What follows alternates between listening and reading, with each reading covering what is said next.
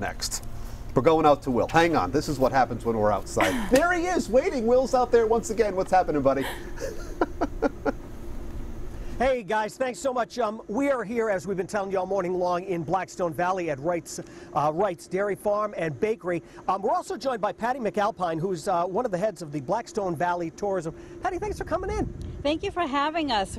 This is a great place to start. Yeah, not a bad place to start. So first, if you can, just give us a brief overview of Blackstone Valley. What cities and what towns does it include? The Blackstone Valley includes 9 cities and towns, from Woonsocket, Rhode Island, North Smithfield, Lincoln, Cumberland, Central Falls, Pawtucket, Burrowville and Gloucester out in the western part of the state. Right. Did I get all 9? I just have to think. Smithfield. Sure. Yeah. And so a lot of times when fall rolls around, this is where a lot of folks head because it's very rural. There are a lot of beautiful just farms out here. Everyone goes apple picking. Tell us, a lot of things are going on. Oh, you're right. This is the best time of the year. I love the fall, and you know you can still get out and go hiking at Lincoln Woods. You know, as the leaves start to turn, or the bike path along the river. It's beautiful. And then, like I said, farms. You know, we have Jaswell Farm for their apples, and Phantom Farm.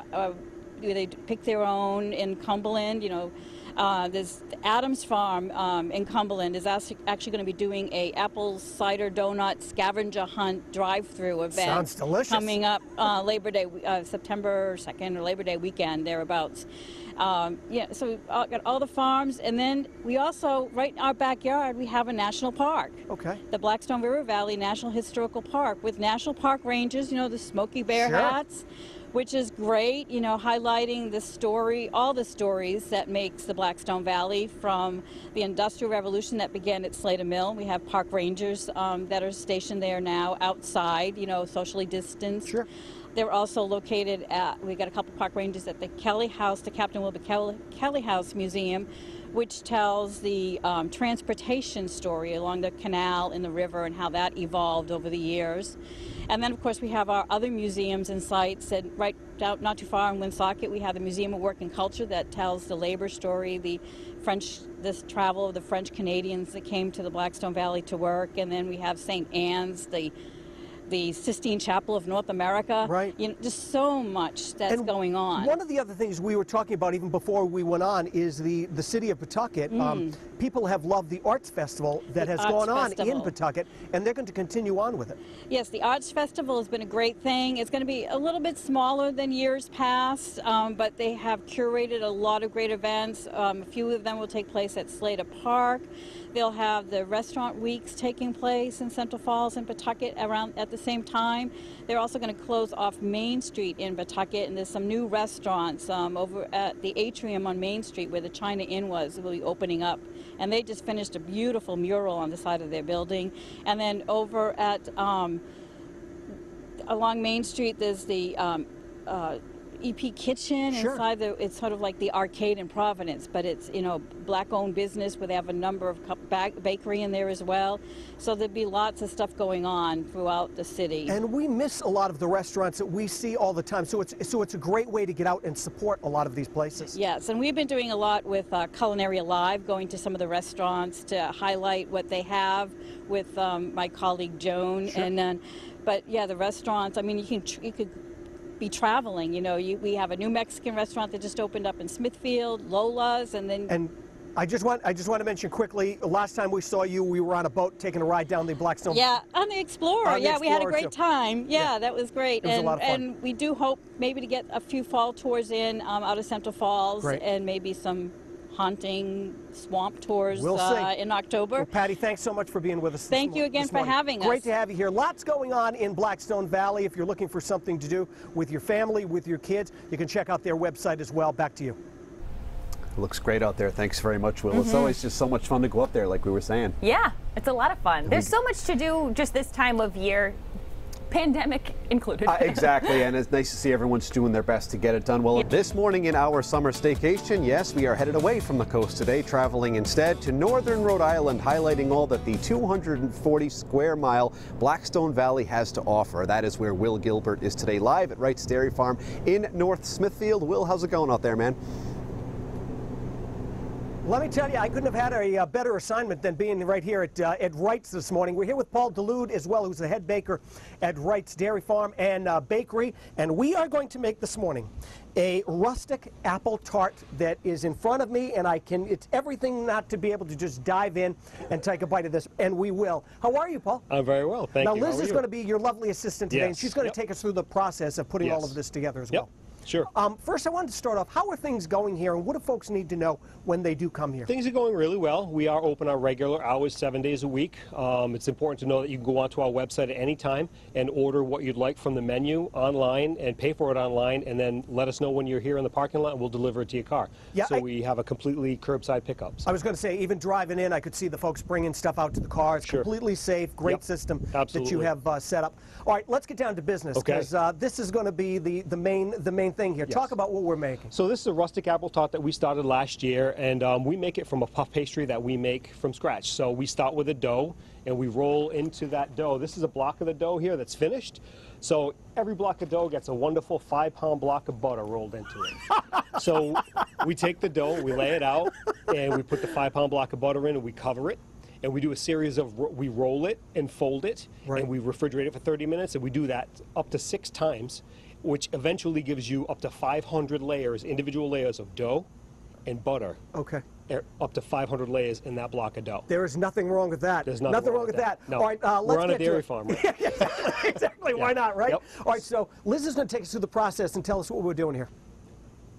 So spray some of that down. So she's spraying a little bit of water on there just to allow the dough to stick, so that when you bake it in the oven, it doesn't all come unraveled.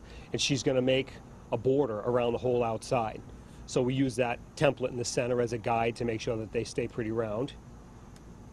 And I did one of these the other day, and I said, Liz, I think you need to do it. You're doing it better than I am, so you need to do it on air. So she was happy enough to give us a chance. So now, one of the other suggestions you told me is there's nothing like having one of these with a big scoop of ice cream, which you also sell here. Absolutely. We sell ice cream as well. We make it all here from scratch right here in our dairy and process it all. We sell it scooped. We sell it in quarts. So, yeah, and we have numerous flavors. And Paul, what kind of apples are we using here? And does one type of apple work better with this than the other? Well, we use Empires typically and Ida Reds. It depends on the season and the time of year. Right. Some stay harder in storage as they're storing them over the winter. So they don't turn to mush. So they don't turn to mush. So they blend them for us, and we buy them from a local peeler. They peel and core all these apples and bring them to us right from Smithfield. Oh, okay. So they're all locally sourced. Which is great. Yep. And Blackstone Valley, I mean, we're here because of Blackstone Valley, and just this farm alone is just beautiful. Well, thank you very much. Yeah, it really is. Thank you very much. Such a great place. So she's got her 2 crusts are folded, and she's going to put the filling into the center of those crusts. And you don't skimp on any of the filling either. No, we don't. So we use fresh apples, which you see there, and we add the sugar to it and mix that up. Oh, man. It's sugar and cinnamon and stuff, so then, you know, then we have this filling that just oozes when it bakes and gets, you can see it gets nice and brown on the top. So we're going to pop that on. While she's doing that, I can't wait any longer. I'm going to dive in here and take a hunk of this. Give this a try. How soon should people order ahead of time before they come and pick it up? Can it be same day? It can be the same day. You can order it actually from the parking lot from our website if you'd like, and it'll take about 30 minutes to get your order, but you can order from the parking lot if you don't do it ahead of time. I'm going to take a bite of this. He's going to take a bite. If you'd like the recipe for this or order something online, you can head to our website, rhodeshow.com. Well, throughout this summer staycation episode, we have been highlighting Blackstone Valley, but no, we're not done yet. That's where we find our buddy Will Gilbert, who has some more staycation ideas. Hello again, Will. Hey guys, that's right. Now Brendan was saying a little while ago that he has never gone to the drive-in, but he's going to head out there for Metallica very soon. We actually went to the drive-in located right on 146. So everybody pack in the car. We're going to the Rustic drive-in. It's been a landmark on Route 146 and a place for family and friends to be together for years. The Rustic Drive-In was opened in 1951. It was meant to all watch Screen 1. As you can see, it's tiered up to watch Screen 1. Screen 2 and 3 were added in 1988, and it was obviously modified so that it could be used for all 3 screens. With everything that's been happening over the last few months, it's as popular as ever. Currently, we're allowed to open at half capacity. which is 250 cars. We socially distance cars every other car space, or 6 to 8 feet apart. You have got to wear a mask to be outside, to go to concession, to the bathrooms. You do not have to wear a mask inside of your vehicle. And you can't watch a movie without snacks. Concession is open, and we hope lots of people come visit concession. We sell lots of things. It's nice right now because no carnivals or anything, and we sell fried dough, and we sell fried Oreos, and we have candy and ices, and you know, it's a lot of carnival stuff, and you can't get it anywhere right now, so that's nice. It's a fun and not expensive night out for family and friends. I've been coming a long time. I'm from Cumberland originally, and I have 3 children, and as long as I've known, the price has never been expensive for a family of 5, you know what I mean? So like if you're gonna put everyone in your car and go to the movies, $27 is the way to go. Like many businesses, the Rustic has been able to carry on. We didn't open until April, so we were able to use a lot of the movies that were still in the theaters when everything was shut down. So that was nice. So we had newer movies out that people didn't really see already, so we had a lot of movies that we started with, and we're still going. We're playing older movies, Willy Wonka, Jaws this week, The Conjuring 1 and 2, big Rhode Island hit. So, you know, we're trying, and we've been doing a lot of private events. It's been really nice. We've hosted a lot of graduations. We've hosted all sorts of different events, but a lot of graduations. The Rustic has had to adapt to the way we go to the drive-in. We're really promoting the fact that you purchase tickets online, especially on Fridays and Saturdays. We really prefer that you do it all weekend. Hi, how are you? Good, how are you? When you come into the drive-in, they're going to check your tickets, send you in the right direction, where you'll then be stopped by a staff member who will place you in the spot that you need to be parked in. We can't allow people to just park wherever they want. Gone are the days of giant reels placed on the projector. We receive a hard drive from the film companies. We ingest them into our projectors, and we build shows that way. And then in order for them to play, we have the keys, which is our right to play the movie on the projector. Without them, they won't play.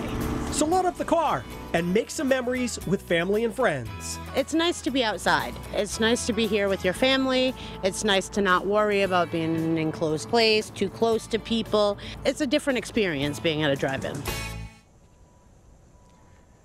And it really is a great place to take the whole family. They've had Harry Potter marathons, Twilight movie marathons. You can always check out their website and make sure you buy those tickets online before you head out to the drive-in. Back to you.